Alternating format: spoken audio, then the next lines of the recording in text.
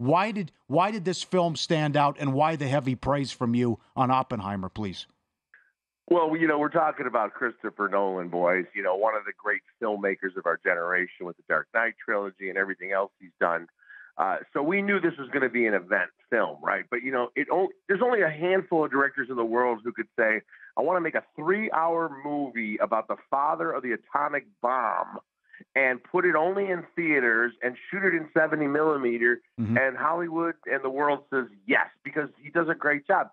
One of the things you'll notice, Cillian Murphy is the actor who plays Oppenheimer, and he's going to get an Oscar nomination.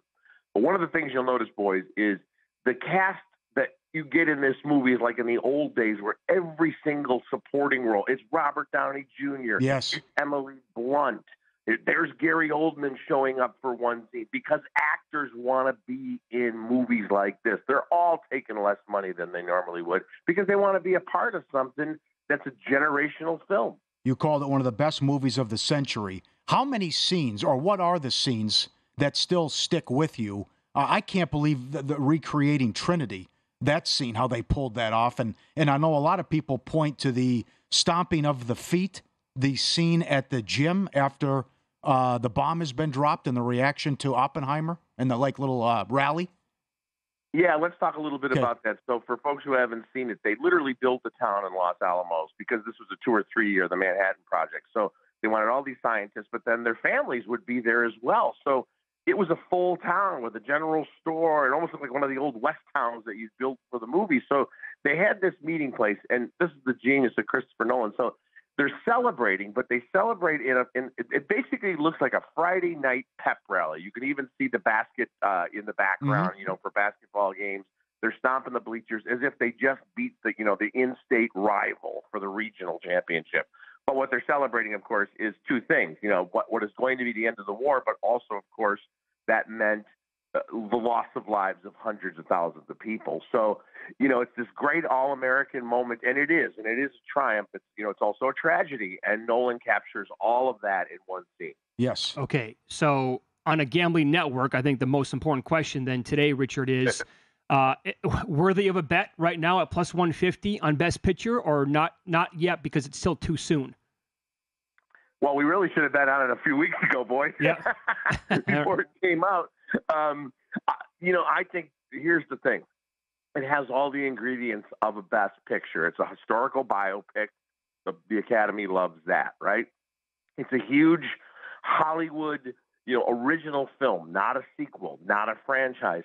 And they love box office. You don't get, this reminds me, very different subject matter, but 25 years ago when Titanic came out, it was a huge blockbuster.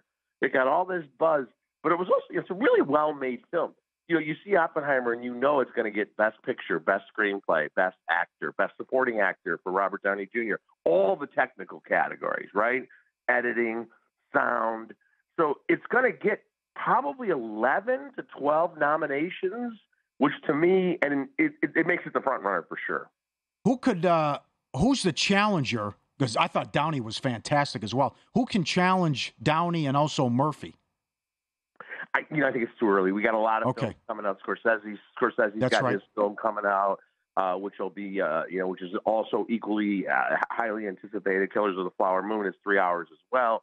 I haven't seen it, but I hear that it's a masterpiece.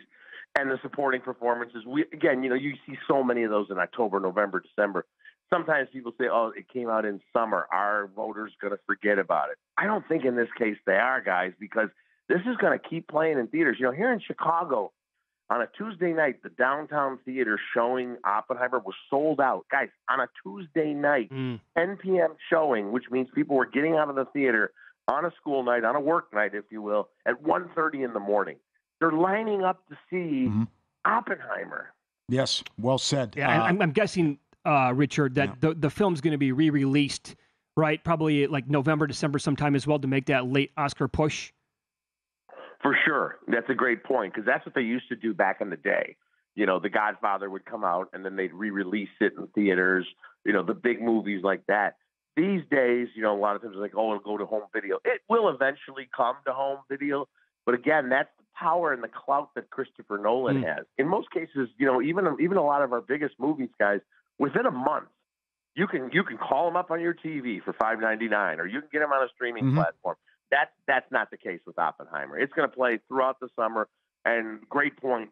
At some point, maybe right around the holidays, they'll put it back in theaters, and it'll do another 20 or 30 million. When we watched the movie during the previews, they showed the Lioness on Paramount. This looks good, and you reviewed it as well. What did you think? It's on Paramount. What did you think of this?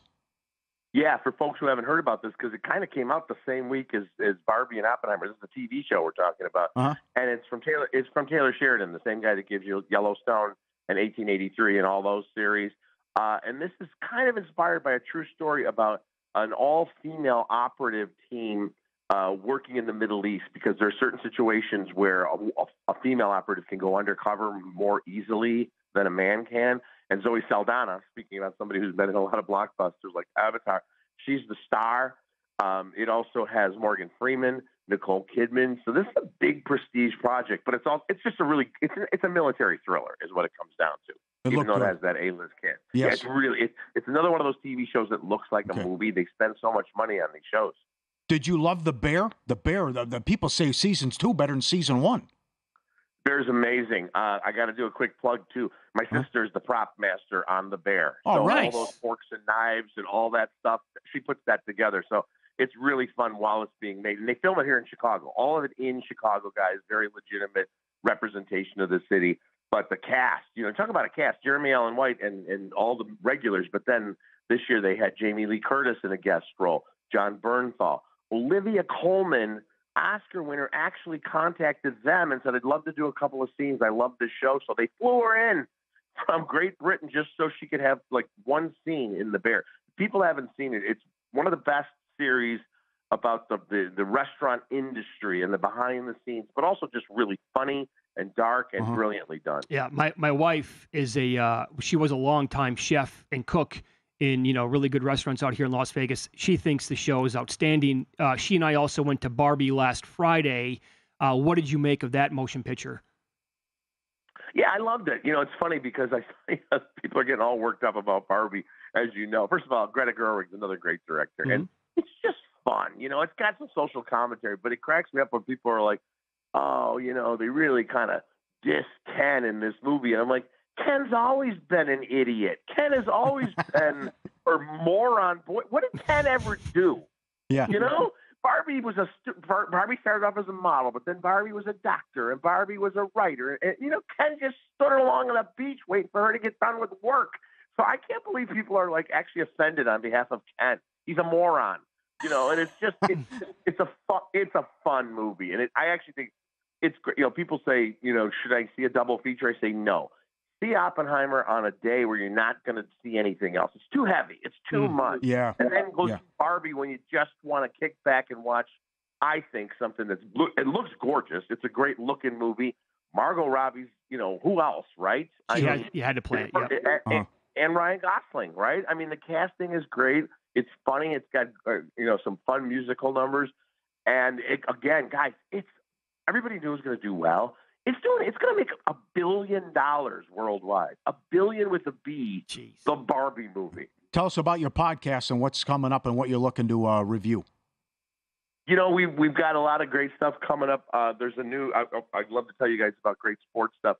Netflix has got a new edition of Untold. That's the documentary series that goes into various kind of scandals and interesting stories. They've got a full episode on Johnny Football. Remember Johnny Manziel? Oh, yeah.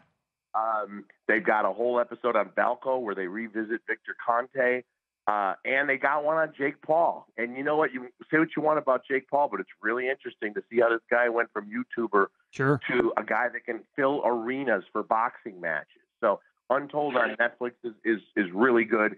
And there's a movie about the Beanie Baby craze that's on Apple TV Plus right now called The Beanie Bubble. You guys remember? I know you collected beanies when you were kids. Don't lie. Yes. No, you're right.